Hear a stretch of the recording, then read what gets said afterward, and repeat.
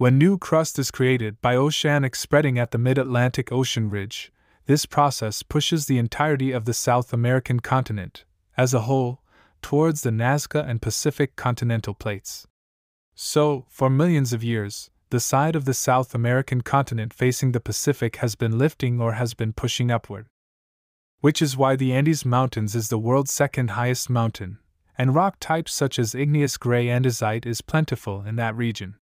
Additionally, this is why Lake Titicaca is the saltwater lake with the highest elevation on the planet, and is the world's highest navigable body of water, filled with fossilized seahorses, whales, and other sea animals.